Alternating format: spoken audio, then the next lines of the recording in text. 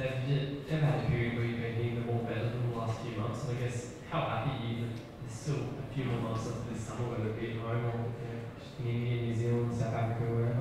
Yeah, look, I was hitting them well in England in the nets. Just couldn't get a run on the board. But look, for me, it's about, I got a hunger and desire to score runs all the time, and I look back at that little phase there, and it was just a small hiccup. And as I said, I wasn't out of form; I was out of runs, and I'm really making the most of it at the moment. My feet are moving well. I'm getting my head over my front leg, weight's going through the ball. All those small things are actually coming into play. And when you're in that kind of sort of form and touch, and everything's going well for you, you've got to make sure that you're practicing the same, you're doing all the hard work. And I think I look back at the beginning against Pakistan. I trained a lot leading into that first Test match. JL, noted to me that I'd been batting for almost 2 hours every net session, which is unlike me. But I didn't play that Shield game leading into it, and I felt like I needed to bat time. And I think it held me in real good stead for the summer. And those first 2 Test matches there, as much as I enjoyed being out there and batting and scoring those runs, it was the training that I was actually enjoying a lot as well, because I was batting a lot of time. Poor Sriram, our spin coach, was wanging to me every single day, and I got to thank him for that, because a lot of time and effort goes into it, and it's not by fluke that I'm coming out here and doing what I'm doing, but as a team, what we're doing is phenomenal, and I think we're just riding this sort of wave of good form and clinical performances with bat and ball. Our fielding needs a little bit of work, but look, I think tonight was a great effort.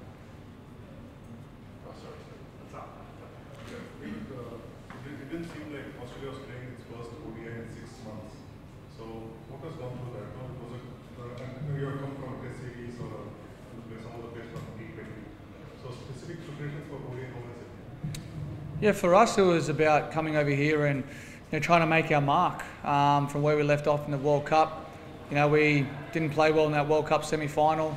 We all walked away, thinking and what could have been, how could we have dressed that better, how could we have started better, and we quickly forgot about that afterwards. And yeah, it's our first ODI this summer, and it's away, but for us it's about trying to put clinical performances on every time we go out there, and I think we've got a great unit, got a great bunch of guys together, and we feed off each other very well. We've got a great bowling unit, we've got pace, we've got spin, and our batting, we've got great depth, we've got power, and we've got sort of guys who work it around in the middle as well, who can accelerate and go when they need to as well. So I think at the moment we've got a great stability, and it's good to see.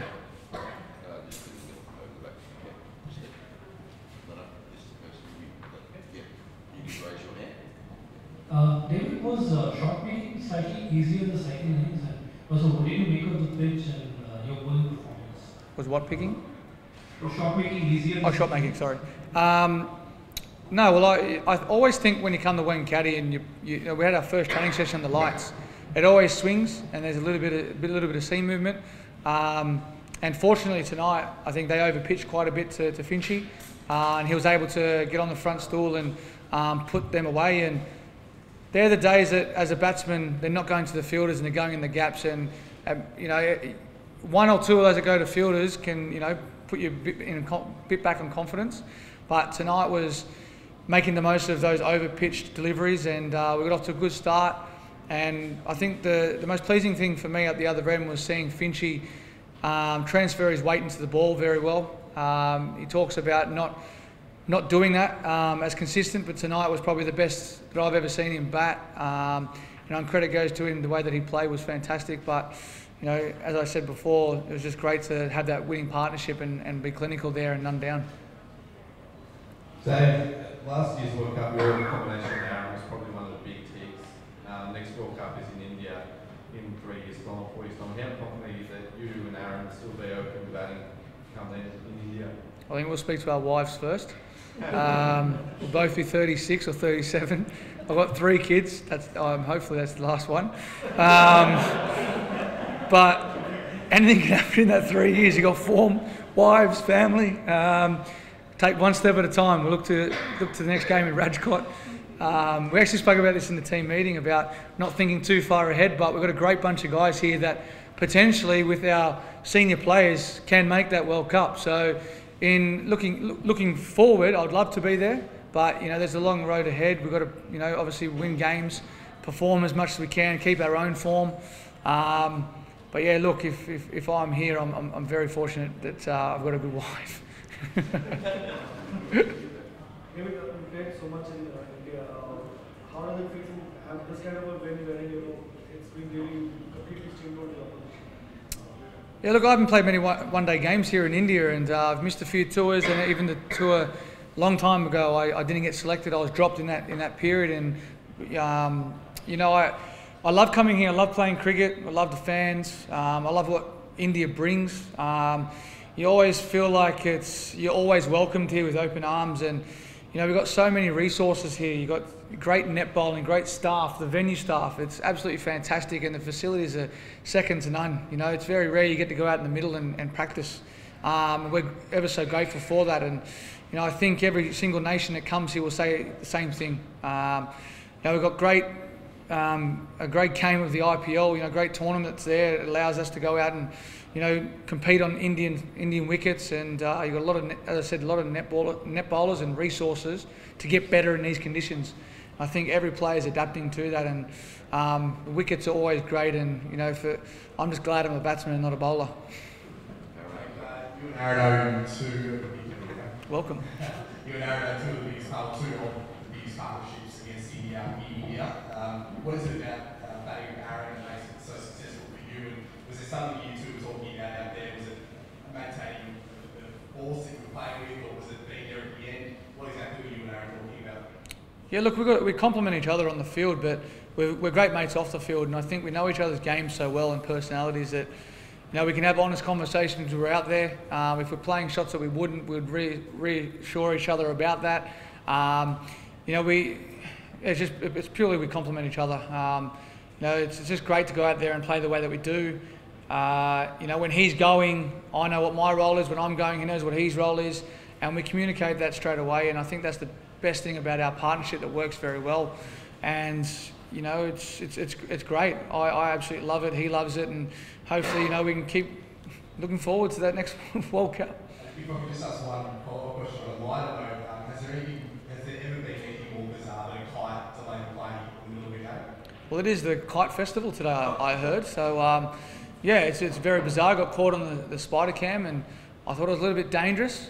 And Boomer decided to come out and just snap it, and I said, that's some poor kid's kite. But yeah, it's very bizarre. Very bizarre. When you spoke about preparation, how do you prepare for someone like Bumrah and Kuldeep who are both sort of unorthodox in their action? How do you get about preparing for these kind of bowlers?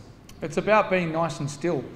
I can't imagine someone like Brett Lee running in from almost a boundary and just sort of staggering in, and then all of a sudden 150 kilometres an hour.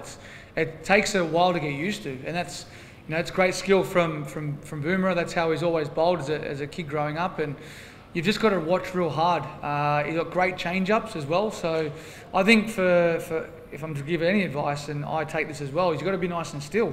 His bouncers surprise you, his Yorkers surprise you, and then when he bowls that change-up, it's very, very difficult. And it's like when Lasith Malinga at his prime, he bowled 140 kilometres and swung them in, but you knew you were going to get a Yorker or you knew you were going to get a bouncer, but it was how were you going to play that, and that's why they're so unique. And obviously with Kuldeep, he's got great change-ups as well. I find that he's bowling a fraction slower these days, quite different to say a Rashid Khan, obviously who bowls at 100 kilometres an hour, but under lights, I think left-arm Chinamans are very difficult to pick. And how saw they? You looked a little bit ginger when you walked in, and also the two blokes below you, Marnus and Steve, don't mind about and they didn't get one. How they did? Stuff him. Yeah, look, I actually just said before, I said Smudger tried to bump himself up the order to get a hit and he still didn't. We've got a bit of, pseudo cream there for him to, a bit of pad rash, but yeah, look, I'm a little bit tight in the knees from running between wickets this summer. It's been a long summer. It's been a entertaining one out in the field, running between wickets. And I said to Finch, it's been a long time since I cramped up, and I was cramped up a little bit in the calves. First time I played a 50-over game as well, and it's a little bit humid. And obviously the training leading in, I think extra fluids for next game if I'm going to spend every minute of the game out there. Fantastic. Thank you. Thanks.